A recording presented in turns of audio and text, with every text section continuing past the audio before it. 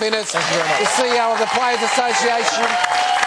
Let's go out to Shelley now. She's with our next guest. Warwick Kappa here with me, and I've got your shorts ready, mate. Thanks, Shelley. They're fantastic, but they're a bit too big. I like the size 2s. Fantastic. What a great napkin. This is Warwick Kappa, the lean bleeny type machine, blonde hair, blue-eyed, ready for takeoff for the Marngrook Footy Show. Coming to you live.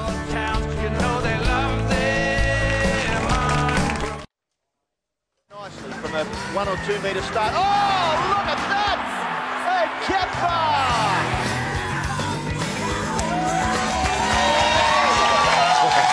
Well, Gilly, he certainly was one of the great characters of the game who can play a little bit as well. Please welcome Warwick Kappa to Marngrook.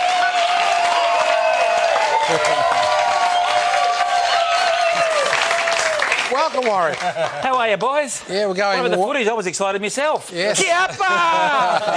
Ew, beauty! Now, I must 25 say, years, it's never stopped, did it? that's the best jacket we've had on the show. It was the birthday last week, so I thought I'd spoil myself. Now, Warwick, let's go back to your career, and it was a great career. You kicked plenty of goals.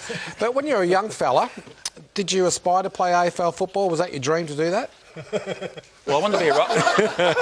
That's not a bad question. I wanted to be a rock star, really. Yeah. I love music. I love Kiss and Bon Jovi, and as you can see, a very handsome man.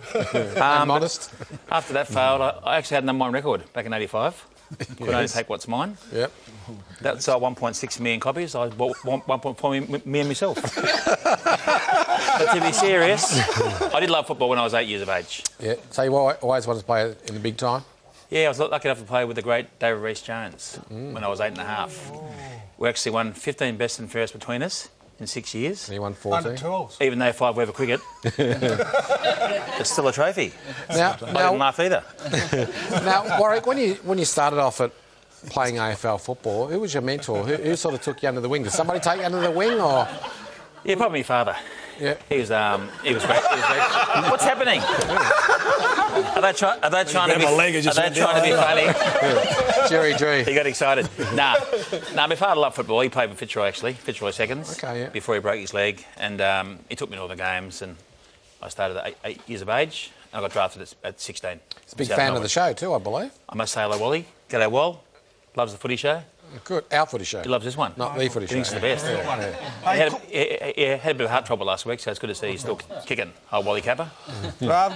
Talking about kicking, good to see you still kicking, Warwick. It's great to have you on the show, but look, me and you got a couple of things in common. You don't know this. You're related. No. We both got great suntans? No. The first My teeth are whiter? No, the first thing in common we've had is me and you actually played against each other in 1987. I played for the NTFL versus Sydney Swans. We did too. And we beat you, and it was up in Darwin. I remember that. You were punching heads and I was sitting on heads. No. That was you. Nah. I know you. No, I was getting it out on the wing and I was hitting Kadji Dunn on the chest. Yeah. Anyway. I kicked 7, yeah, I remember the game. No, yeah. and another thing you don't know is the Mr. Edelston. Yeah. His former wife, Leanne. I used to go to high school with her in Alice Springs. I was in year 8 and she was in year 12. I can't tell you any stories, but... I'll tell you a few stories. No, I don't want to know. She's had that much plastic surgery. When she cries, the tears run down her back. No, I don't want to know, no. She's a ripper. No, but... I do love her.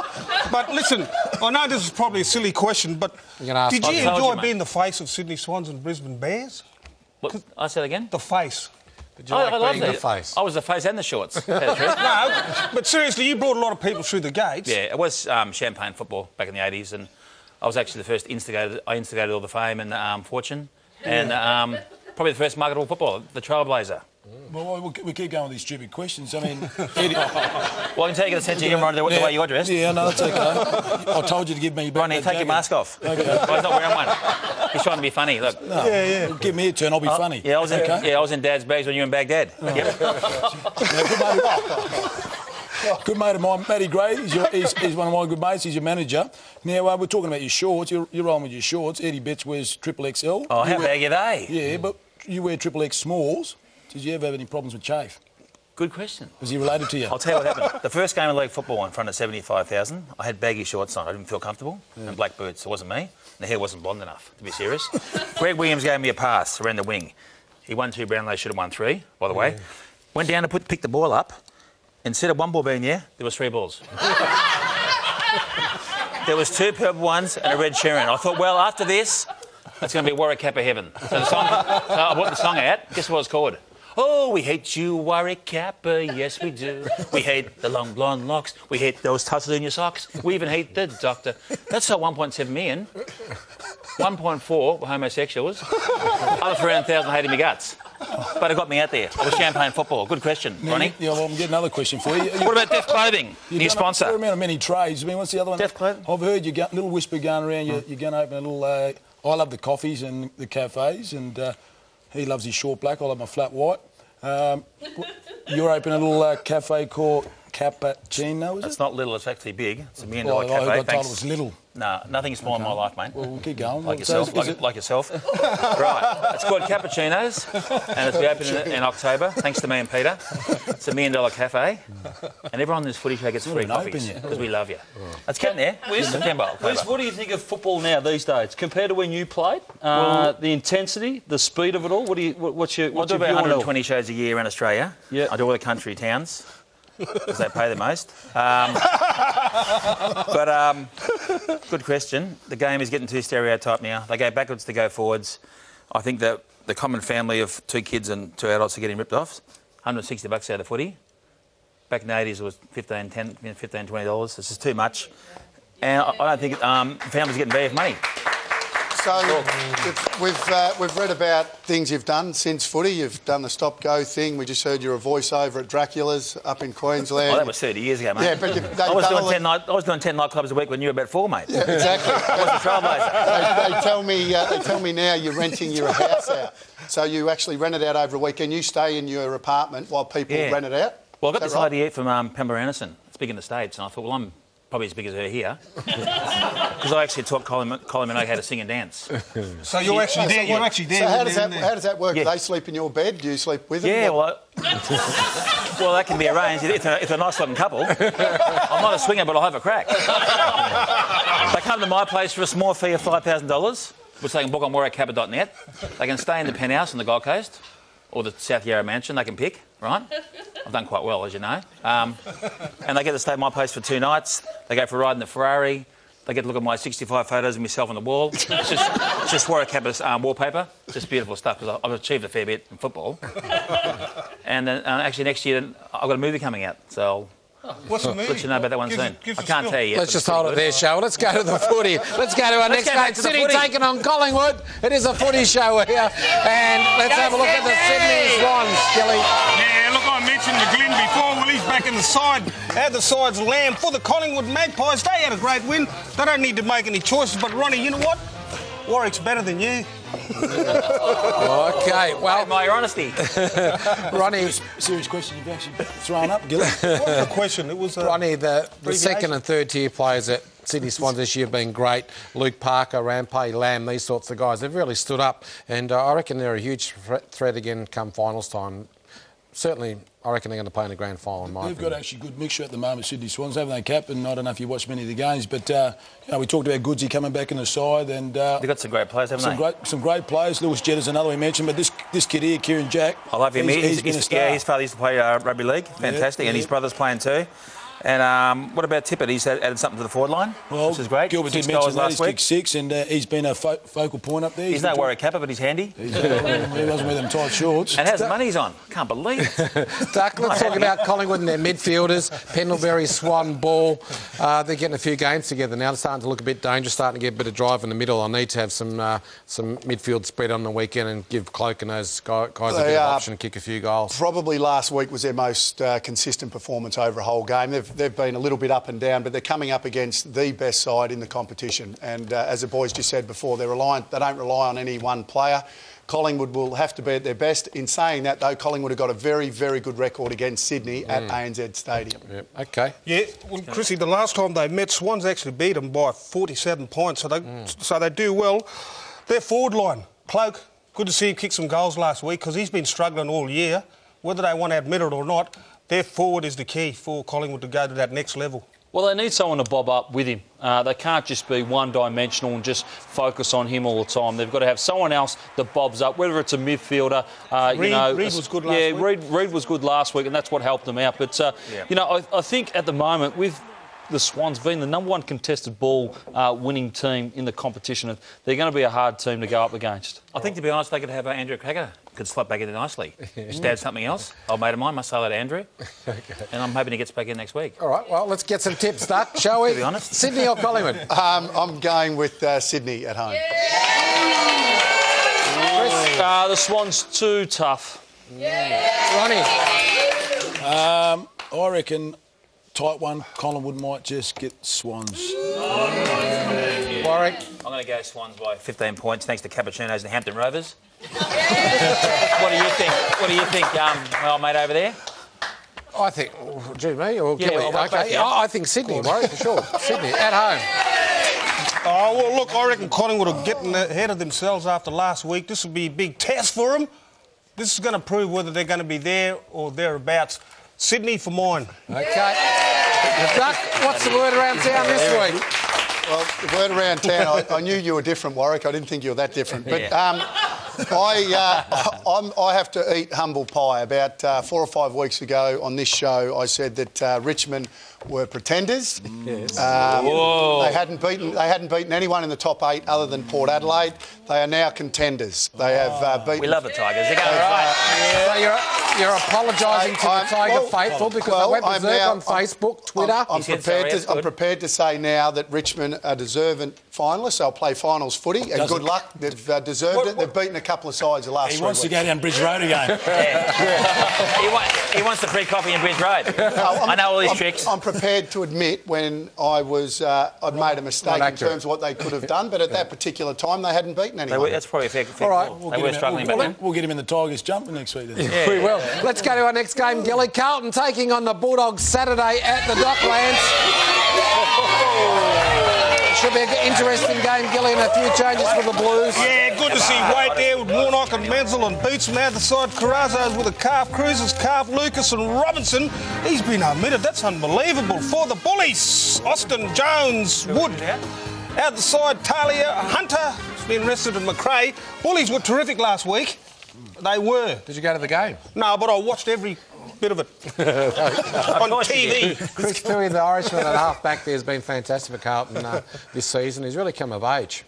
Kicked 3 goals last week off half-back. Has got a raking left foot boot on him and has got a turn of speed. A number of times he got around Fremantle players, as we see on the overlay. He was just able to run forward and kick goals off half-back flank. You always like an attacking backman. Just not to be a dour defender and be one-dimensional. He's got some creativity in his game.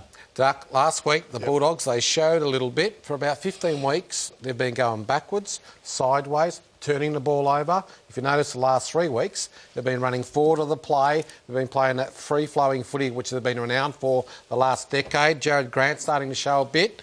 And what about Roughhead? Because you give Roughhead a bit of a... Roughhead got 6 goals kicked on him against Tippett, but if it was anyone else, Tippett would have kicked 12. I don't think that the Bulldogs haven't played a better game this year or in the last 2 years for that So they changed the game style? And I think, well... They just to a man. They played Sydney at their own game. And I think if the Bulldogs had played anyone else other than Sydney last week, the Bulldogs would have won. So that's how good they played. I think they were sensational. You've got a lot to look forward to if the Bulldogs deliver that from week to week. Is it the young players, Duck? Is it the Wallaces and the... It is. Wallace did a great job on Kennedy. Liberatore was fantastic. But it's the older players, the Griffins and the Murphys and these guys and the Gias, they're all still playing really good footy. So I don't think any of those guys will retire at the end of the year. I hope Gia doesn't. I think he's been great for them, and I think they need his leadership. But off the back of what they did last week, big tick to the Bulldogs. Now, Ronnie, the back half of the Bulldogs have been going all right the last few weeks. Talia, he was fantastic on the weekend. I don't think he's playing this week. But Young, who got picked up from Collingwood. Bob Murphy, I think he's playing some of the best football of his career. I just think the young blokes are stepping up now and taking responsibility. So some of these young, older guys, that Duck was mentioned, Gio and these top Coonies, they're just going with them. And the young guys are taking the responsibility. I'll ask you the question. Are you enjoying their footy, Grant? Well, we lost by 7 goals, Ron, so I wasn't excited. I wasn't over the moon about it. But but look, as I said to Duck, I think that they're playing free-flowing footy now. They're not going backwards and sideways like they did at the start of the year. And they kept turning the ball over, Duck. This possession footy is not the style of play that they need. You're feeling a bit now for them? What was great about the game, and we know how tough Sydney are, Jono. What was great about being at the game, I haven't seen so much physicality in a short amount of space. It was just contest, tackle after tackle after tackle. They would. It was like a final, wasn't it? It was exactly that. Most sensible thing you've said all night. One of the best games of the year. I'll do the funny stuff, mate. It was one of the best games of the year. And they've got a fair bit to look forward to. Warwick, I just want to ask you about Murphy, because a lot of people sort of having a go at him with his performances. He's not playing that free-flowing on-ball player anymore. What's he doing? He's playing on-ball to the forward flank. He's got a different role, and it looks like, to me, he's struggling. Was that fair or not? No, I think it's... Or is Ronnie's... It's a bit Ronnie's harsh, thighs struggling? You're being a bit harsh on him, mate. He's played more games than you. He's a fair player. No, I'm not... You're being very harsh, mate. Let's get some tips, Adam, please.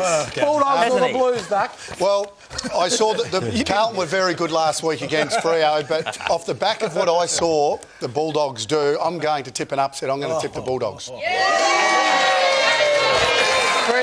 I'd have to agree with Duck. I don't think Carlton are playing so good football at the moment, but heard about the Doggies last week. They're second in clearances, so if they can get their hands on the clearances and get it inside their forward line, they're in a chance.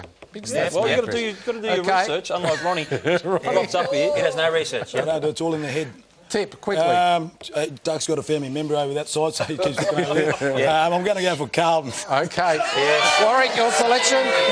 Yeah, well, Duck's got the girlfriend here, so Duck's excited, so he wants to get out of here. And so is Warwick Kappa. So I'm going to go agree with Duck myself. Western Bulldogs, great last week, they're improving. And Carlton can't put 4 quarters together at this stage. OK. You're welcome. I think the Blues will win this one. Blues. Yeah, and I'll tell you why they'll win, because they've got a final 8 at stake, so they have to keep winning. That's why they'll win. That's right, exactly. Gilly, well, we're going to take a short break. We'll be back with more of the Marngrook Footy Show with Warwick Kappa. Keep up to date with all the footy news from the Marngrook Footy Show website. Head to marngrookfootyshow.com.au for exclusive behind-the-scenes videos and highlights, plus heaps more. And follow us online at Twitter, Instagram and Facebook.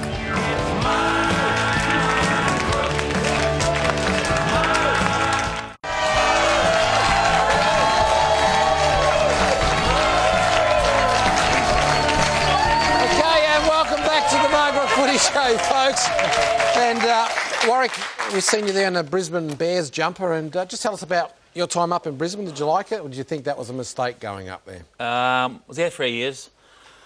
I was on 25 G's a week, so I went. Joan wanted to go up there. I shouldn't have gone. I sold the Panama and bought the Ferrari.